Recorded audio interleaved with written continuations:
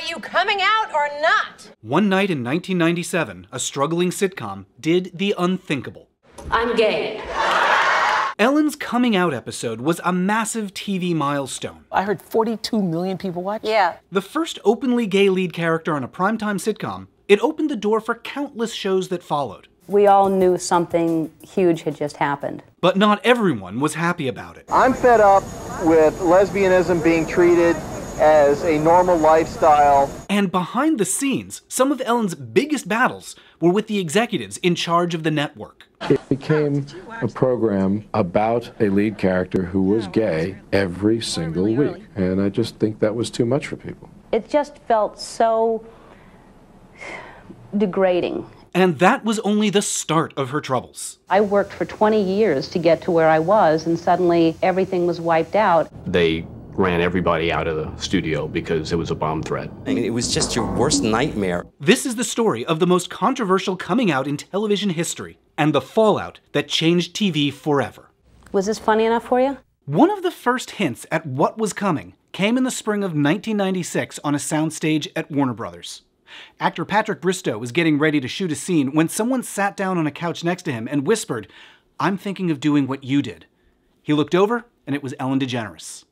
At the time, Ellen was the star of a sitcom, which was also named Ellen, and both had a problem.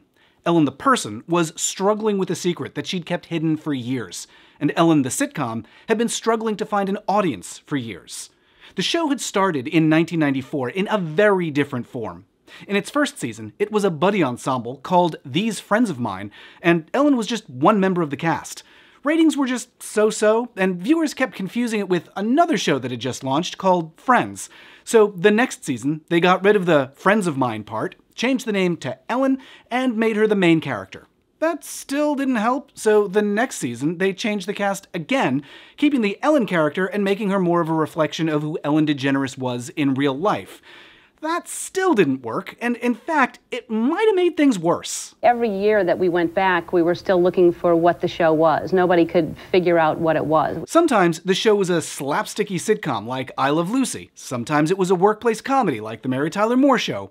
Sometimes it was a Friends in an Apartment show like Seinfeld. It was a horrible show to write for because you had to reinvent the show every week. Coming up with story after story about her foot getting caught in the bucket. Behind the scenes, many of the writers felt that the problem was that the show had no clear point of view, nothing to set it apart. And what was most frustrating was that they all knew there was one thing they could have done to set it apart: make the Ellen character gay. Sometimes, 2 in the morning, you'd be saying, why doesn't she just come out? That'd be a lot easier, right? Ellen the comedian had been out to friends and family her whole adult life.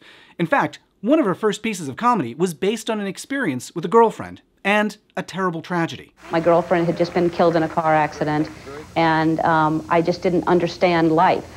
So I thought, what if we could just pick up the phone and call up God and ask these questions that we don't understand, what that conversation would be like. So she wrote a sketch where she did just that. Yeah, hi, God, it's Ellen. Ellen, DeGeneres. Audiences responded well to the sketch, and she was invited to do it on Carson. Yeah, listen, if you weren't too busy... Sure, hold on. Somebody's at the gate. At the end of her performance, Johnny invited her over to sit next to him, a gesture he reserved for his favorite performers, and one he had never extended to a woman before. Yeah, I wish you would. Will you come back with us soon? I would love to. Okay, you got an open invitation. Oh, thank you. Okay, Ellen. From there, her career really started taking off. Of course, being queer was seen as a career ender at the time, so she had to remain closeted to the public and keep up a heterosexual pretense. I date a lot of men. Not a lot, that's trampy, but I date men. When the sitcom started in 1994, they talked about making her character gay, but it seemed impossible. At the time, homosexuality was still considered pretty taboo, or worse. It was acceptable grounds to fire someone from their job, to evict them from their home, deny them a student loan. On TV, queer characters were often highly controversial. The same year that These Friends of Mine debuted, Roseanne featured a same-sex kiss that caused such an outrage behind the scenes that the show was nearly canceled. You can check out my video about Roseanne for more about that. On Fox, Melrose Place filmed a gay kiss, but the network made them insert a cutaway so the audience couldn't see it. And 5 years before that, the show 30-something showed two gay men just sitting next to each other in bed, and so many advertisers fled that the scene cost the network $1.5 million. Ellen herself had good reason to be nervous about coming out. She'd had a rough experience when her father and stepmother found out that she was gay many years earlier. They asked me to move out of the house after that. So that's why it seemed so risky for her to come out, either on the show or in real life. The furthest the sitcom seemed able to go was adding a gay side character named Peter, who's played by out actor Patrick Bristow. Welcome to Adult Ballet. In season 3, they gave Peter a partner named Barrett. Cornucopia, pumpkin terrine. Am I sensing Martha's Autumn Bounty Dinner? And that was great, but it didn't help with the show's main problem, that it wasn't clear to anybody what it was about. And as the show reached the middle of season 3, Ellen was rethinking some things. I started realizing what a huge source of pain that was for me to constantly worry about being truthful. In real life, she had recently started therapy, and she was coming to realize just how much it hurt to be in the closet. I had this secret that I worried about all the time. In the spring of '96, she decided she couldn't take it anymore. I woke up and said, I'm coming out. But she knew this was going to be tough. First, there was a chance that many people would react the way that her father and stepmother had so many years ago. To be 37 years old and be feeling this sense of shame and that nobody would like me if they found out that I was gay, it's a pretty emotional thing to expose yourself to. But her mind was made up. As season 3 came to an end, she asked the show's crew to come to a meeting at her house. They knew that whatever she was about to tell them was going to be huge, because she was usually so private that until that point, her home address had been kept secret from most of her coworkers. It was there that she announced her plan. I finally decided I would come out, and it just made sense for the character to come out at the same time. Everyone was excited, but also skeptical that they'd actually be allowed to do it. Probably a few of us thought this will never happen in a million years, but this is a fun party and it's a great idea, and the studio will quickly say no. So as they headed into the summer of 1996, the plan was to start season 4 with a few episodes that hinted at the Ellen character being gay, and then to have her come out sometime around November. Then they'd spend most of season 4 showing her adjusting to being out, finding happiness, and then that would be the final season of the show. Pretty much none of that went according to plan. The first problem is that news of what they were planning started to leak. By the middle of the summer, pretty much the whole entertainment industry had heard whispers about what was going on. And then, it wasn't long before rumors started to spread to the public. It was the worst kept secret in television. ABC refused to comment on the rumors, which only inflamed them and filled gossip columns for weeks. Groups like GLAAD were delighted to hear that Primetime might get its first openly gay lead character. But conservatives were furious. I'm fed up with lesbianism being treated as a normal lifestyle. She's an attractive woman. You know, if she hadn't told you she was lesbian, you'd say she could be in a Miss America contest. Meanwhile, Entertainment Weekly commissioned a survey that found that nearly a quarter of Americans would be personally offended if Ellen came out. And nearly half thought kids shouldn't be allowed to watch the show if she was gay. If she chooses to live that way, that's her business. But we don't want her dumping that into the hearts and minds of the kids of America. This was all extremely stressful for Ellen, especially because ABC still hadn't approved the coming out storyline, so she couldn't confirm or deny anything. She just had to watch everyone gossiping about her. Imagine the most difficult and personal decision you have ever had to make in your life becoming the hot topic of debate in newspapers, magazines, and television. In an unfortunate bit of timing, Ellen happened to have a comedy album coming out that summer and was booked on a big publicity tour. But now, all that any interviewer wanted to talk about was those rumors, which she couldn't address. So instead, she would deflect with jokes. I think what happened is we were talking about adding a character to the show, and his name was going to be Les Bien. And we do find out that the character is Lebanese. And Lebanese? Yeah. Maybe I'm Lebanese. You could be Lebanese. I could be Lebanese myself. I didn't know that. You know, sometimes that's odd, because I pick up sometimes that you might be Lebanese. Yeah. Things got even more tense that fall when season 4 started. Every time the writers thought they could have her come out, ABC told them it wasn't the right time. There was an investor meeting that week, or it was sweeps week, or there was already a big episode planned for some other show. The timing was particularly awkward for ABC's parent company, Disney, which had just opened a new ride at Epcot called Ellen's Energy Adventure, complete with an animatronic Ellen robot. So with ABC and Disney telling them to wait, all the show's writers could do was drop hints. I feel pretty, you're so pretty, I feel pretty and witty and Hey! And more hints. This could be you. Walking up to your new home. Well, I love this part. It's like a puppet show of your life. And here's your husband coming home from work. Oh, I think that puppet's in the wrong show. And more hints. Ellen, where are you? I was in the closet. The plan was to have her come out in November, but we never got the okay. It just kept getting pushed back and pushed back and pushed back. But while ABC execs could stop Ellen the character from coming out, they couldn't stop Ellen the person.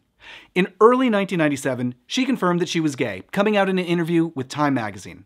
She also revealed that she'd met someone, an actress named Anne Heche. I don't think it was immediately a sexual attraction. I think it was just, wow, you are the most incredible person I've ever met, and I want to be with you. But not everybody was happy for them. I just have a problem with it biblically, I think. I think God says it's wrong. It's in God's word. It's sin. And it got worse a few weeks later. The two attended the White House Correspondents' Dinner and were photographed with their arms around each other while talking to Bill Clinton. Conservatives were furious and accused them of destroying the dignity of the event. We started seeing these pictures everywhere and how disrespectful we were to be affectionate in front of the public. She had her arm around me. This wasn't outrage about anything that had appeared on TV. It was just the sight of a same-sex couple that angered people. And it was a sign of just how divisive coming out was going to be.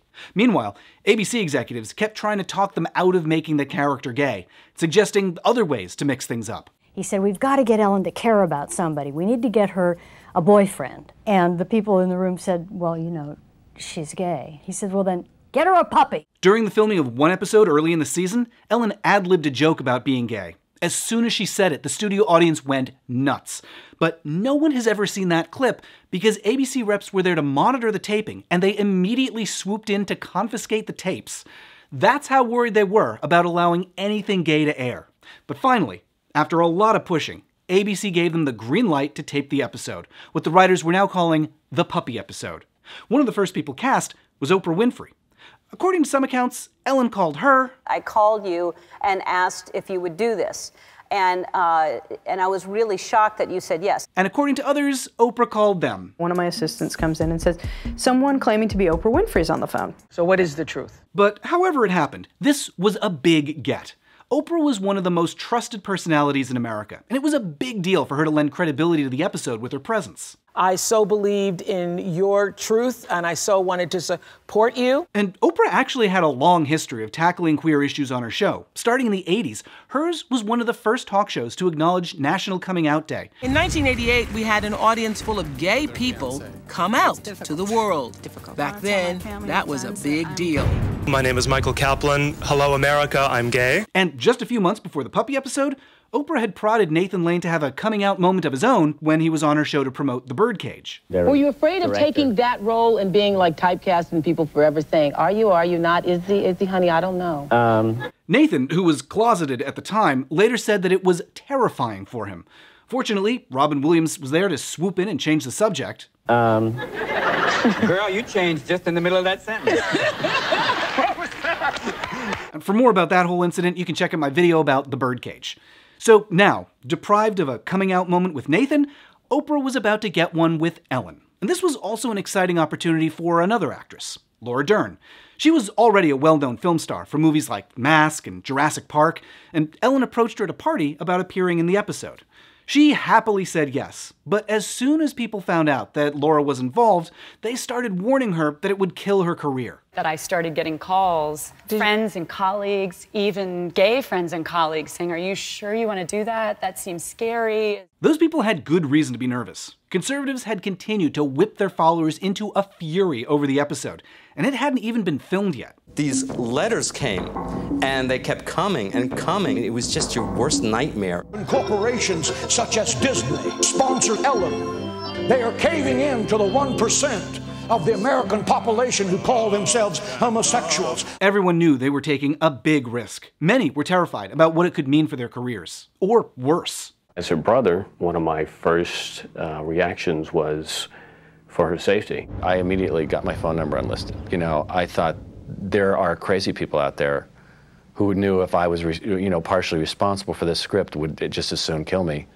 as see this script on the air. Sure enough, as conservative outrage continued to build, production had to be stopped at one point. They ran everybody out of the studio because it was a bomb threat. Fortunately, the bomb threat was just a hoax, but it highlighted the importance of security around the episode. We all had to wear these wristbands to get onto the stage, which we never had to do during, the regular rehearsal week before. The security was so high. Finally, in March of '97, they shot the puppy episode. After waiting all that time, it was a cathartic experience for Ellen. The most difficult scene to rehearse was when Ellen said that she was gay, because literally every time we rehearsed that, she burst into tears. I could feel in her body this need to just let something go that had been in her for years. But at last, the episode was taped. Now it was time to get ready for broadcast. ABC was clearly still nervous. Network promos didn't even say what the episode was about. They would only call it Ellen, the episode, a special hour Wednesday at 9, 8 Central on ABC. And a bunch of sponsors dropped out ahead of the air date. Wendy's, JCPenney, and Chrysler. First of all, Chrysler sells Jeeps. I don't know if you know how many gay people drive Jeeps. But queer viewers were super excited and planned watch parties in homes and bars around the country. Both GLAAD and the Human Rights Campaign created watch party kits with games and trivia, and HRC expected to mail out 300. They wound up sending 3,000. And when one ABC affiliate in Alabama refused to carry the episode, local organizers there rented an auditorium with a satellite feed. 2,000 people showed up to watch. And when a news crew from that very same ABC affiliate came to cover the screening, they were, according to some accounts, booed, and according to others, chased away. And then, finally, on April 30th, 1997, 9 p.m., the episode began. Ellen, are you coming out or not? Yeah, Ellen, quit jerking us around and come out already! What is the big deal? I've got a whole hour. It starts with Ellen making a new friend. Her name is Susan, and she's visiting town for just a few days. She and Ellen immediately get along great. You've got a little eyelash right here. You can make a wish? Okay. Would you like some coffee? That was it. That's amazing. But then things get awkward when Susan mentions that she's gay and that she thought Ellen was too. Ellen panics. It's not enough for you to be gay. You've got to recruit others, Hey, I'll have to call national headquarters and tell them I lost you. Damn, just one more and I would have gotten that toaster oven. What is that, gay humor? Because I don't get it. Clearly the experience leaves her shaken, because the next day in therapy, she talks about how she's never clicked with past boyfriends. Has there ever been anyone you felt you clicked with? And what was his name? Susan.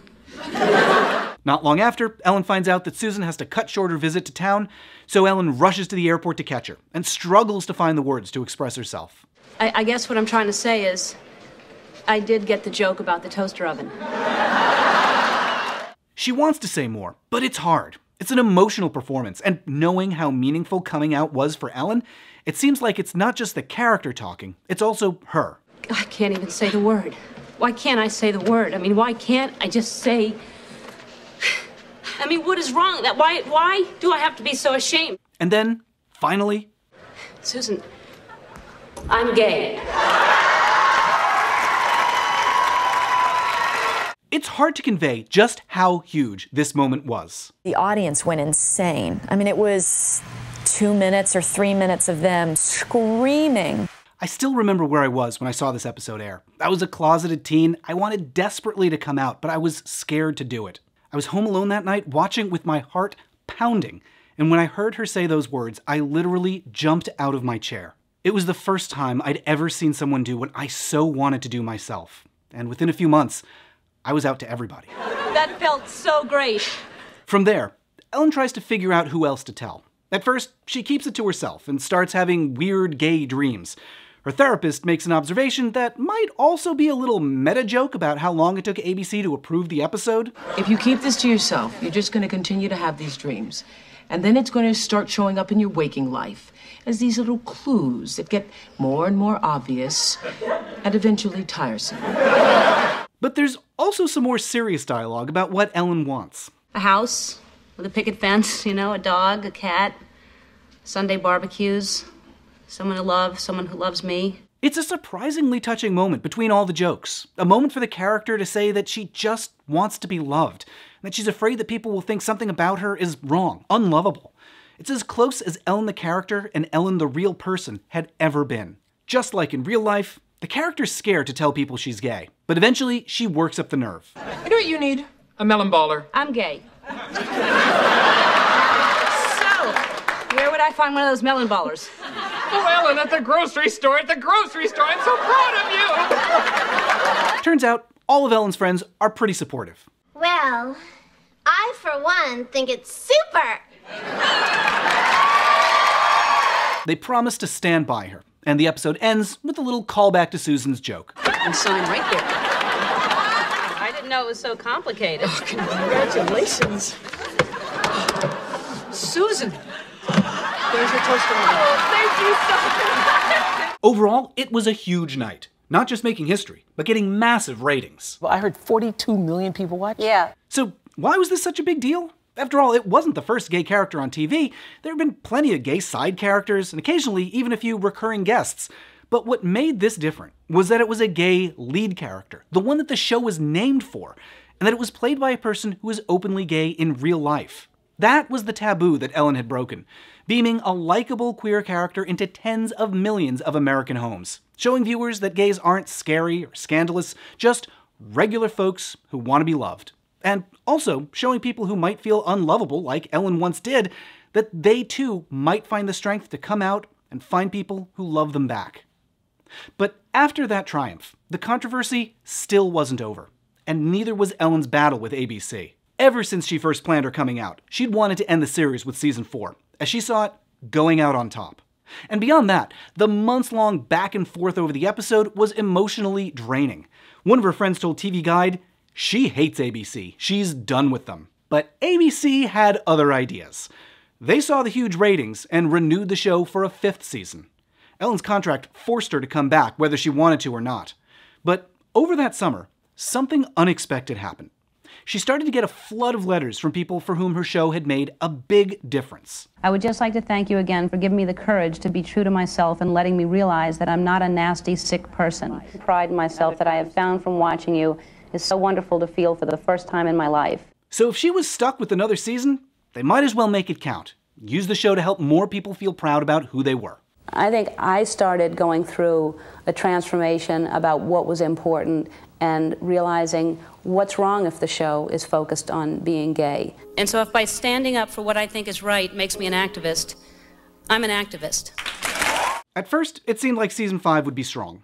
In September 1997, just a week before the season premiere, the show won an Emmy for the puppy episode.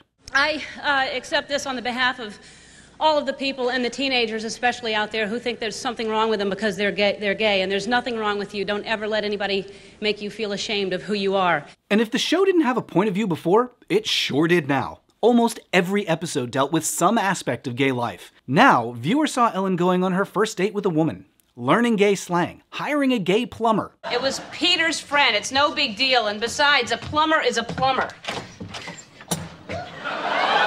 It was like a little queer film festival every week. But things soon started going wrong. One episode featured the Ellen character having her first same-sex kiss. The night of the broadcast, ABC put this at the start of the episode. This program contains adult content. Parental discretion is advised. When she saw that, Ellen was furious. She called Bob Iger, the head of ABC, and demanded an explanation. Here he is. Depicting characters who are gay on television in physical acts, I believe,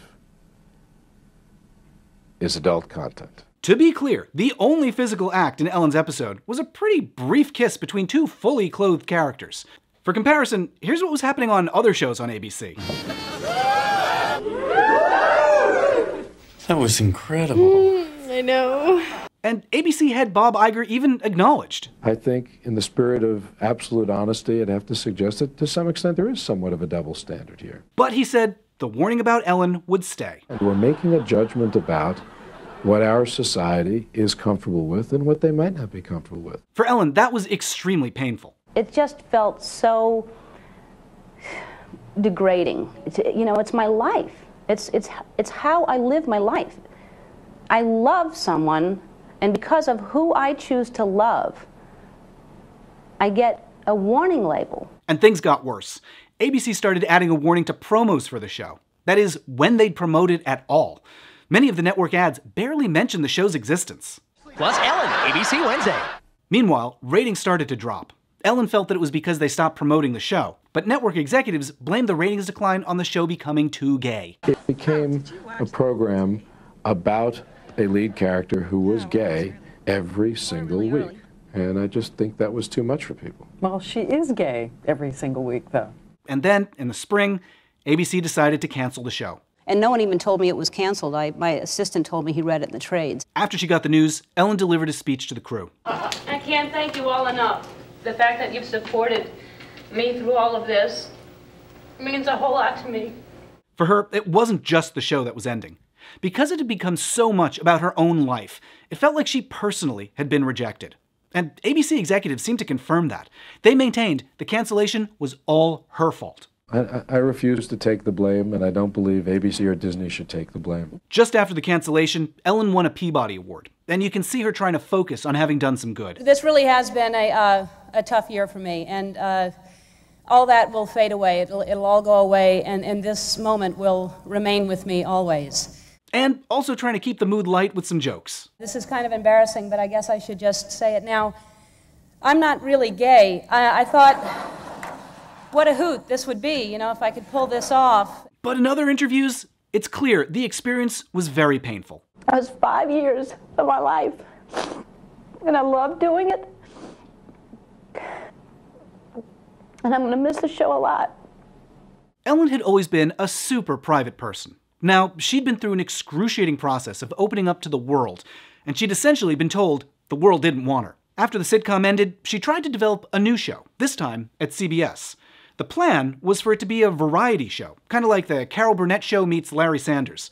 They even went so far as to shoot a pilot, but ultimately, Ellen decided to pull the plug. We don't have time for that whole story here, but I'll be posting a video over on Patreon with more details about just what the Ellen variety show was going to be and why she decided to cancel it. That's at patreon.com/mattbaum. Pretty quickly, Ellen found that work had almost totally dried up for her. I did feel rejected. I felt like people didn't like me anymore. The consensus in the industry was that Ellen personally was broadcast poison. Despite her fame, despite winning an Emmy and a Peabody, despite being the star of a Disney ride, it seemed like the end of her career. I worked for 20 years to get to where I was, and suddenly, just by revealing that one thing that I was scared to reveal, everything was wiped out, and for 3 years, really, nothing was going on. As Ellen struggled to find work, it seemed like there might finally be a little good news.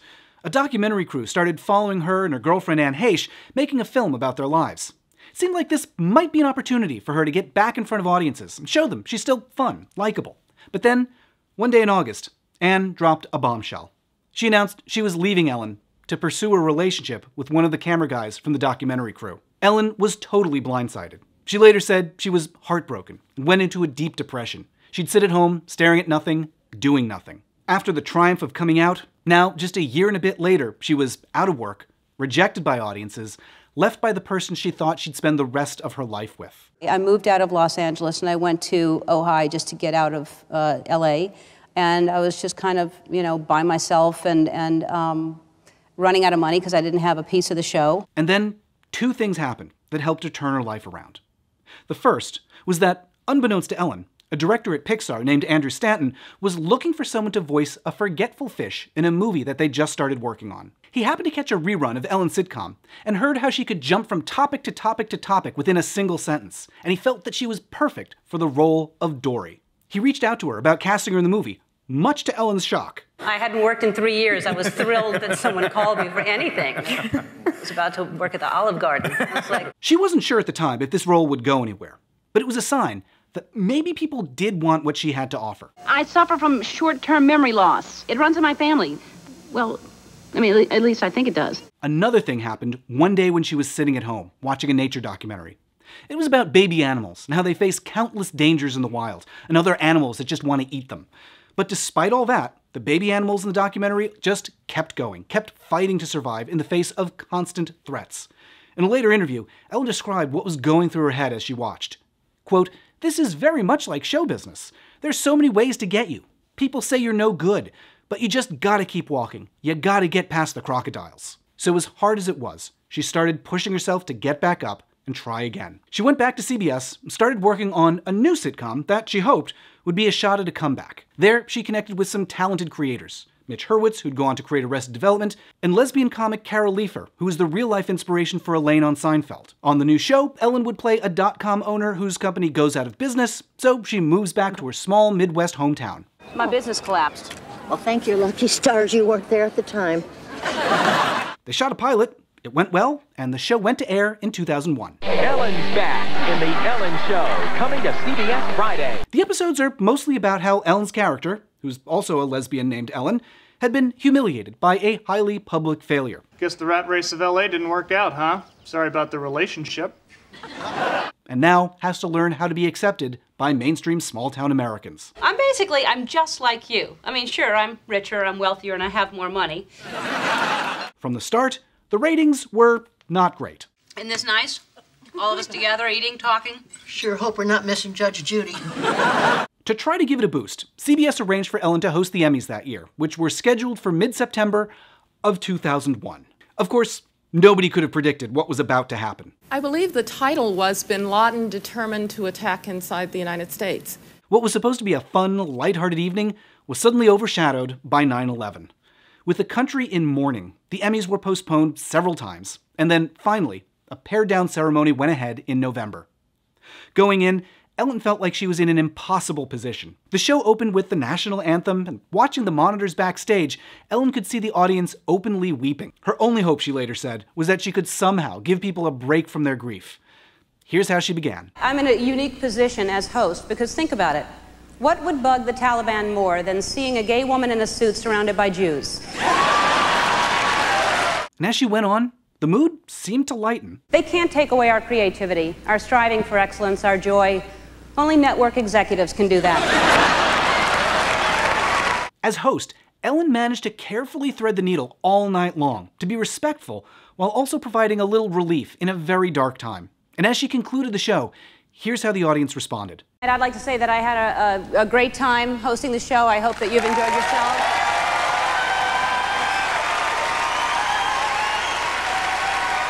A standing ovation. She was shocked.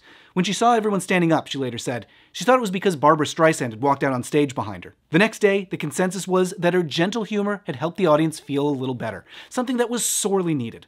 And it got her thinking about what might come next. And she wasn't alone. An executive at Warner Brothers reached out to suggest a role that might suit her talents.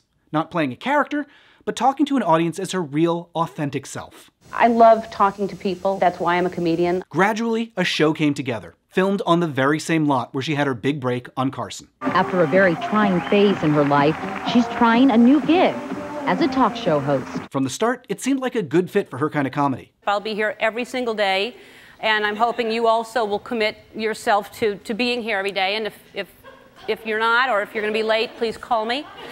She didn't avoid talking about being gay. It was just a part of her life. No big deal. I don't even know what it means to celebrate my lesbianism. I mean, well, I guess I do. It's like that. And she even used the show to continue delivering supportive messages. Attention, youth of the world. I want you to live your lives being exactly who you are. While also attracting a mainstream audience with celebrity interviews, comedy, games, and dancing. And after being written off by the industry and thought of as entertainment poison, the show was an immediate hit.